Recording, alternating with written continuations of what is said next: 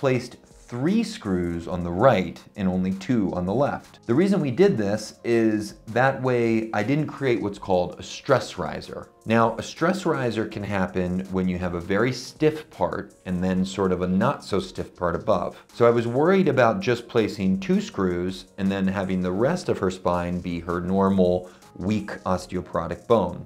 So instead, I tried to place 1 screw to kind of give it a little more of a transition as it went from the really stiff cemented screws into a little less stiff and then finally into her own bone. Lisa felt better almost immediately. In fact, I was honestly kind of surprised, but she really bounced back quickly from this operation.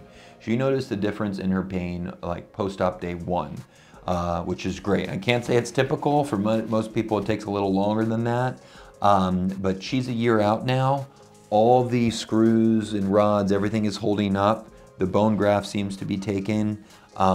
She has her regular back pain, the kind of back pain she lived for 50 years of her life. But that pain that was causing her the problem, the pain that was keeping her from walking, that nerve pain, that's a lot better.